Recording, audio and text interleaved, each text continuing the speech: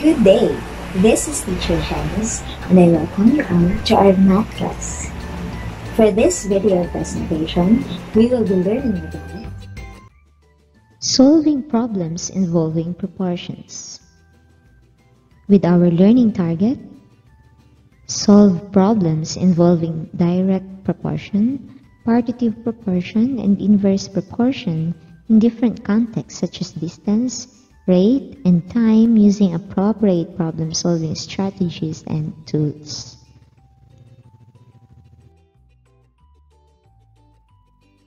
First, let us identify what a direct proportion is.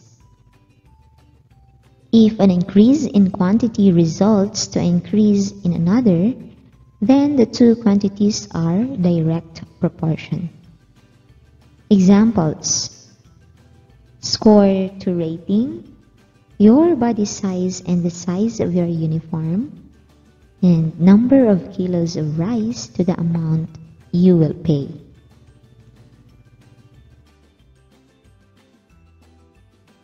Let's have this sample problem. Example number 1. When Mrs. Cruz went to abroad for an educational tour, she noticed that each guide goes along with 3 tourists. If there are 4 guides, how many tourists would they bring around? Let's have this given. 1 guide for 3 tourists. Here's the solution. First, write the related proportion. You have guide to tourist, that is equal to guide to tourist.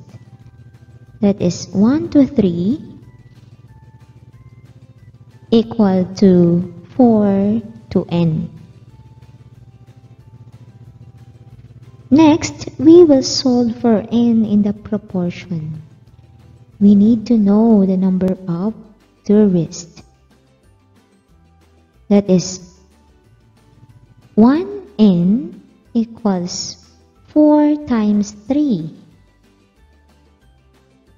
We have n equals 12. Therefore, our answer is 12 tourists.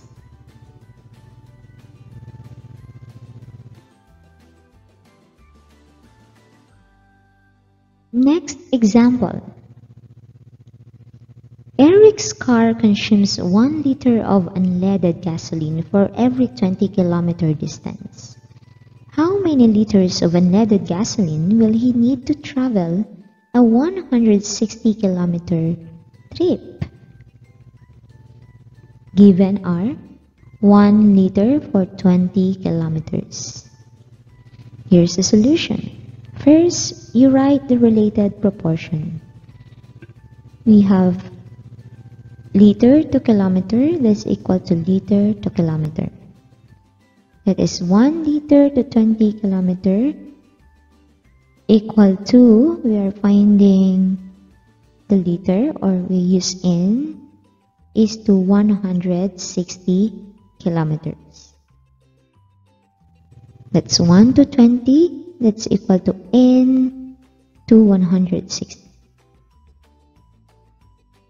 Next, solve for n in the proportion. That becomes 20n equal to 1 times 160. Then, after finding the product, we will divide it by 20. So 160 divided by 20 equals 8. What is the value of n? 8. And what is our answer? There are 8 liters for 160 kilometers.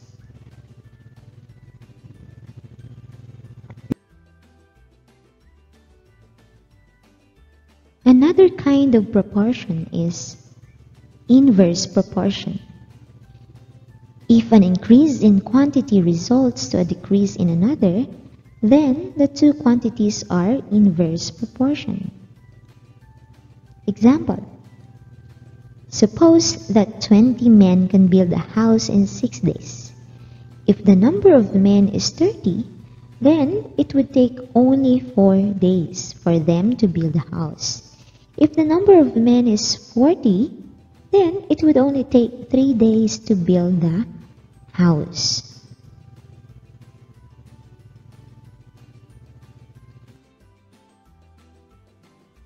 Let's have this sample problem for you to understand more. Example number 1. 3 men can complete a project in 3 weeks. How many men will be needed if the project is to be completed in a week? Given 3 men in 3 weeks. Solution. First, write the related proportion. We have more men is to less men equal to more weeks to less week. N men is to 3 equal to 3 weeks is to 1 week. We have n to 3 that is equal to 3 to 1. Let us solve for n in the proportion. That is n equals 3 times 3. That is, of course, 9. Then divided by 1, the answer is still 9. The value of n is 9. Therefore, the answer is 9 men are needed to complete the project in 1 week.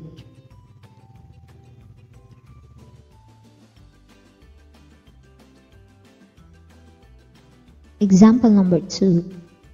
20 men can paint a building in 15 days. How many days will it take 30 men to paint the same building? Given we have 20 men and 15 days. Here is the solution. First, write the related proportion. More men to less men, that's equal to more days to less days. That is 20 men to 20 men equal to 15 days to n, or 30 to 20 that is equal to 15 to n. Next, we will solve for n in the proportion. That is n equals 20 times 15, that is 300, then divide by 30, the answer is 10. The value of n is 10, or it will take 10 days for 30 men to paint the same building.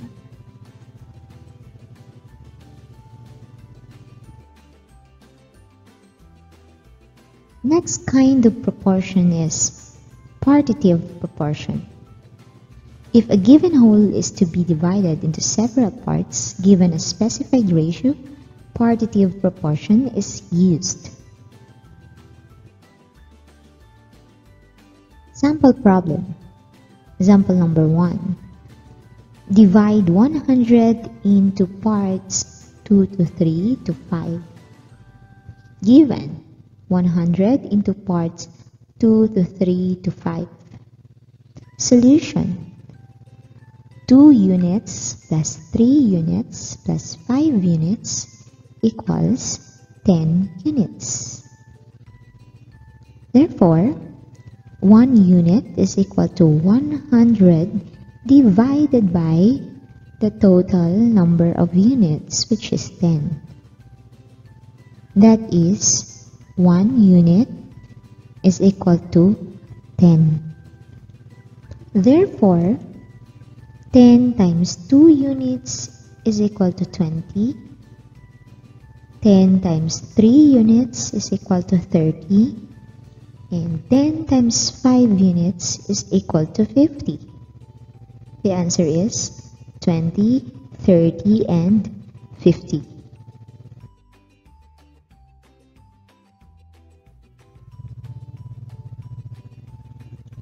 Example number 2. Aina, Rian, and Matthew are business partners. They agreed to divide their profits in the ratio 1 to 2 to 3. How much should each receive if the total profit is 6,000 pesos?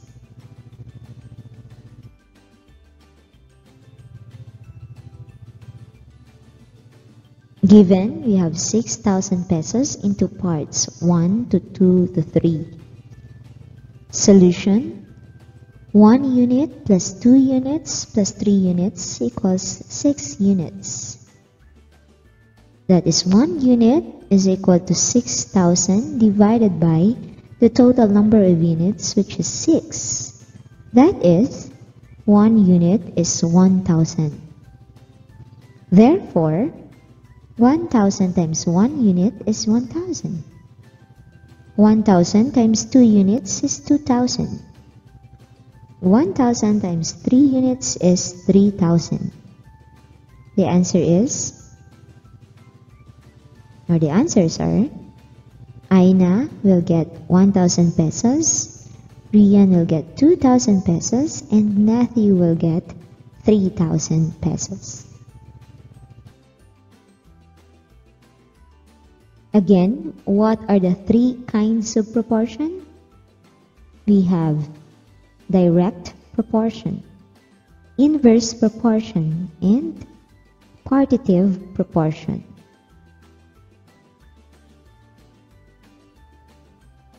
Now for your activity, answer practice on pages 123 to 124 of your math book.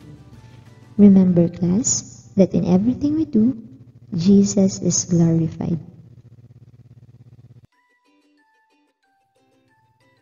To end this video presentation, allow me to say thank you for watching.